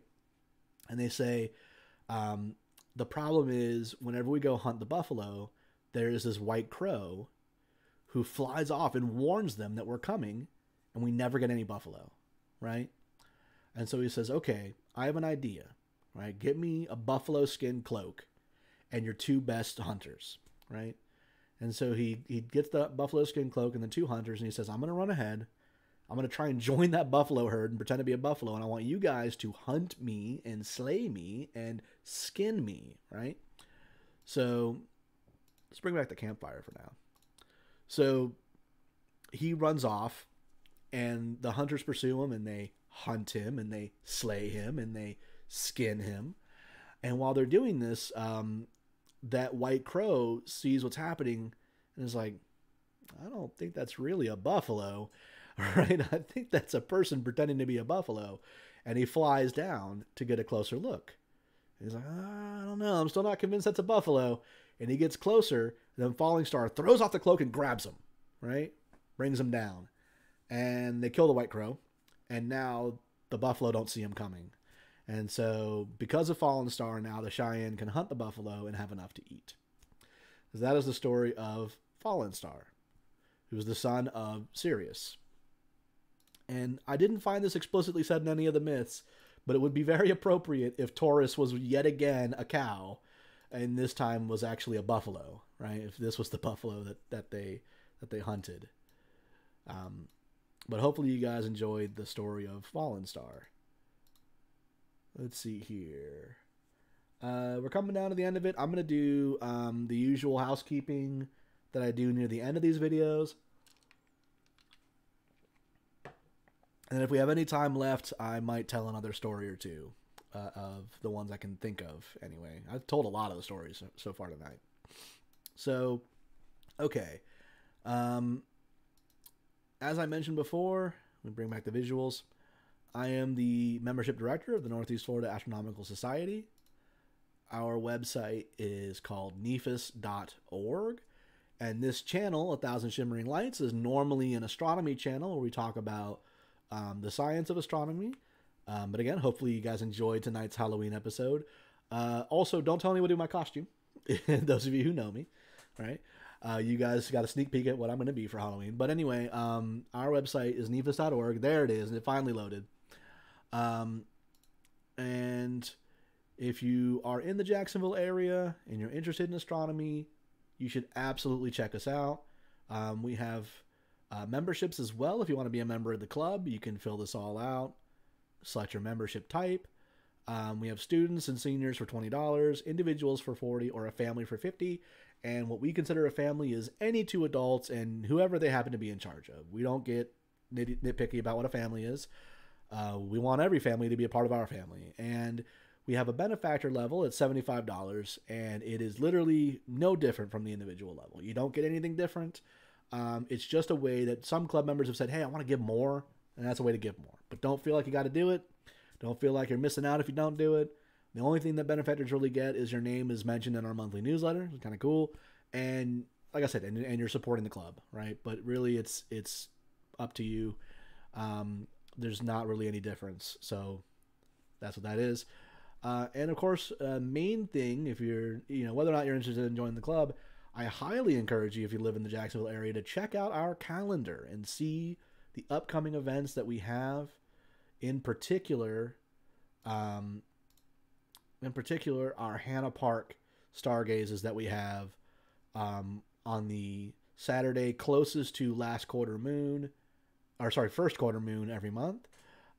If you don't track the lunar phases, it's easier to keep track by looking at the calendar. We're double booked on this next one, like I mentioned at the beginning of the session tonight. So I'm not going to be at Hannah Park this time, but we will definitely have people there. But we'll see if we're double booked in December. We are not, so I might be at that one. Hopefully, fingers crossed. And I do a laser pointer tour of the sky. I show people the constellations. I do tell some of the stories, but I also get into the scientific stuff, talk about star formation, nebulae, that kind of thing. And it's a ton of, and I show people literally with a beam. You can see into the sky with a laser.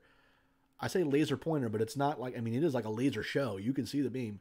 And I draw the constellations for people to see. You can actually see me drawing out the outlines of the constellations. And we have telescopes. And we have telescopes set up for everybody to come and look through the telescopes at star clusters, nebulae, sometimes even other galaxies, planets for sure, the moon. It is a really good time. And that is our club. So with that out of the way, let's return to our campfire. There we go. Nice. Ooh, toasty warm. Oh, it should be this way. There we go. Now I'm warming myself by the... Oh, it went out. or it paused anyway. Again, whoever's video this is of the campfire that I am completely ripping off, I apologize. I'll leave a link in the description. So, yeah. Let's see. Is there anything... first of all, again, do you guys have any stories that I don't know about? Or are there any topics that you want to hear another story about? The sun, the moon, the stars, anything like that. Like I said, I've got a bunch of them.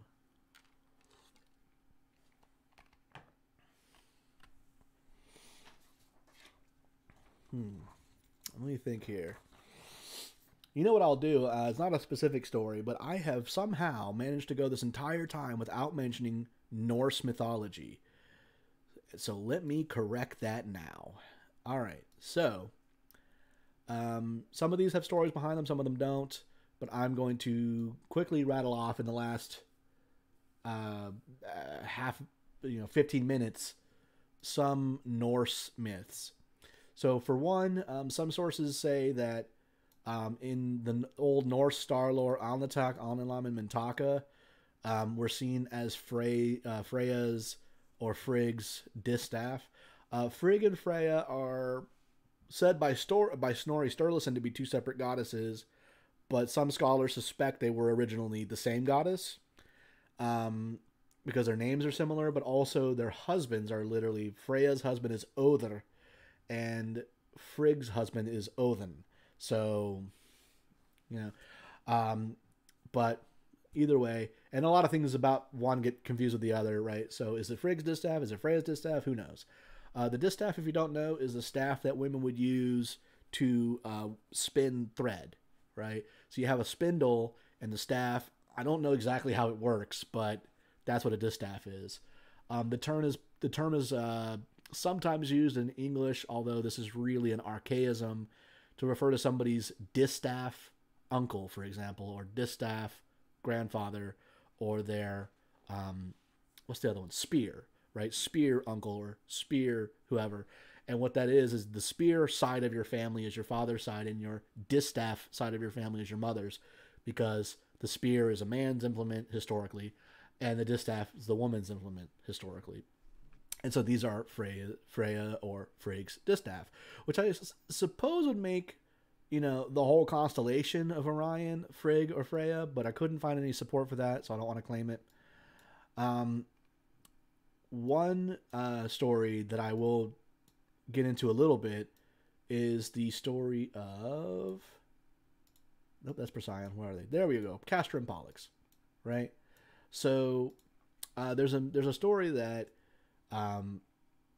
the Jotun, which the Jotun are, you often see it translated as frost giant, but I've always felt that the better, more accurate term would be Titan, because they're kind of like the same thing as the gods, and they intermarry with the gods, and they're more like the Greek concept of Titans. But there's a Titan named Thiazi, and I'm trying to remember. See, this is why this is the story coming out near the end, because I'm trying to remember how the story goes, and I'm kicking myself for forgetting a Greek myth. But there was a reason why Loki was, or no, oh right, I think it was about the mead of poetry. Thiazi had the mead of poetry. Odin went and stole it, turned himself into a bird and started flying for Asgard, right? Into an eagle. And Thiazi turned himself into an eagle and started chasing him. And Odin knew that if he could just get to Asgard, that Thiazi was screwed, right? Because the gods would not permit a giant to enter Asgard. And he's flying, and he's getting to the walls, and somehow the gods know, okay, that's Odin, that's Thiazi. Maybe they can just supernaturally recognize them. And they get a big fire ready. Odin flies over, and then they stoke the fire into huge flames so that when Thiazi gets through, he gets burnt, and they slay him. They kill him right there. Okay, so they've killed Thiazi and rescued Odin, but now Thiazi's daughter, Skadi, is upset, right? So she goes to the gods, and she demands what's called weregild. So weregild literally means man gold, and kind of like werewolf is a man wolf. And what weregild was is it was a thing that was done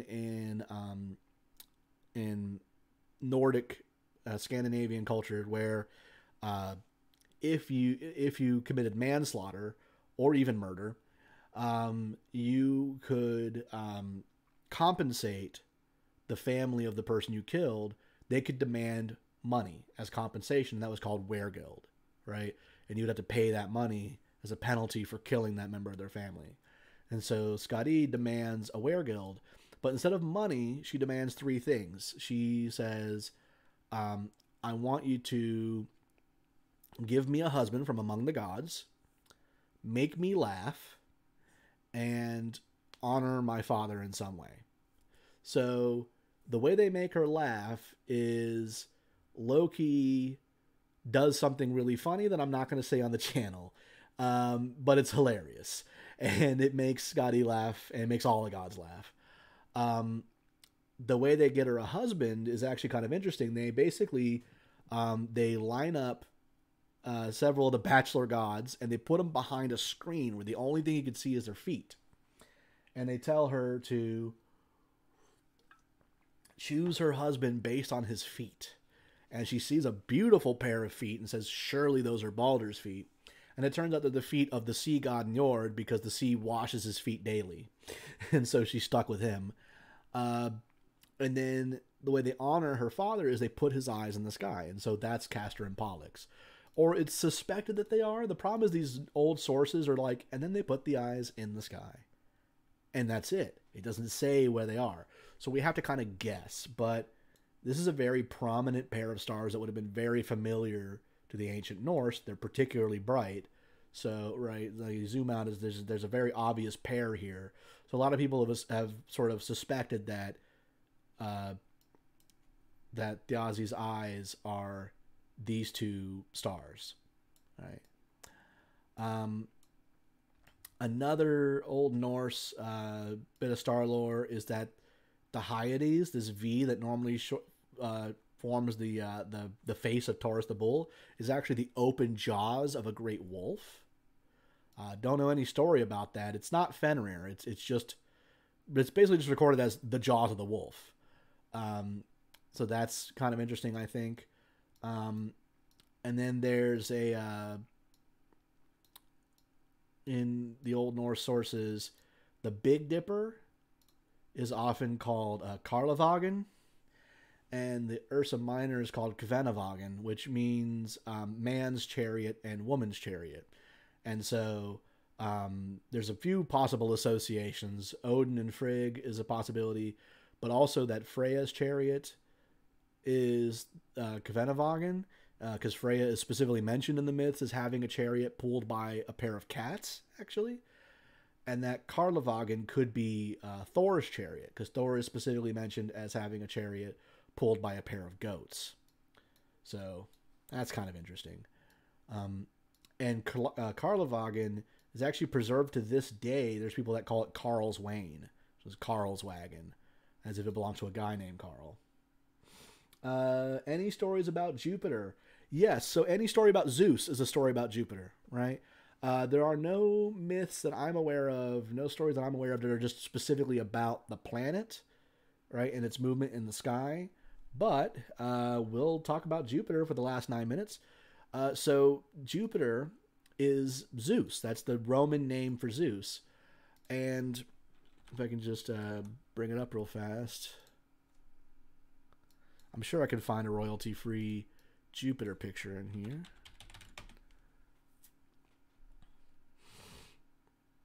Here we go. I'll bring it up here real fast. This might be a fun sort of way to bring this thing to a close. So here's the planet Jupiter and 3 of the 4 Galilean moons. And there is some mythology behind those moons, although the ancient Greeks would never have seen them. So basically Zeus's moons are all named after Zeus's lovers, right? Io was trying to make sure I get him straight. So I'm going to come back to Io because I can't remember who he was in the myth. Europa was a woman that Zeus pursued and actually turned himself into a bull. And one of the associations with Taurus is that that's the bull that Zeus had turned himself into. And then to hide her from Hera, Zeus turned her into a cow. So poor Europa had to sit there and be a cow while Zeus hid her. And then Hera put a guard on the cow because she kind of suspected that this was Zeus's secret girlfriend. So she had this giant named Argus, who's covered in eyes, head to toe in eyes, and never sleeps, guard her. And then Hermes played his lyre and actually lulled Argus to sleep and killed him and rescued Europa so that she could transform back into a woman. And the eyes of Argus were immortalized by being put on the tail feathers of the peacock, which is why the peacock is Hera's sacred animal. So that's Europa. And then Ganymede is a young boy who Zeus was like, he's pretty, and sent his eagle to go scoop up Ganymede and take him to Mount Olympus. And Ganymede serves as Zeus's cupbearer. Right? He brings Zeus his nectar. So the gods in Greek mythology, they drink nectar. It's this special magic wine that makes them immortal, right? The nectar keeps them young, and the ambrosia, which is the special bread they eat, keeps them immortal. So, and then Callisto, oh man, I was just learning about Callisto, and I forgot. I completely blanked on Callisto's myth. That's gonna bug me. There's a myth about Callisto. I cannot remember it. While we're on the subject of Zeus and his several girlfriends, and turning into animals, Zeus had this weird habit of turning into animals to go pursue mortal women. So if we move over to, if we go to a different time of year, here we go. Whoop, that's daytime. There we go. That should be, here we go. Yep. Cygnus. Cygnus the Swan, right? That's this constellation right here. So Cygnus the Swan is Zeus. Zeus, there was a woman named Leda. Just Leda, not Alita. And Zeus turned himself into a swan to go be with her. It's not clear to me why he needed to be a swan to do this, but he did.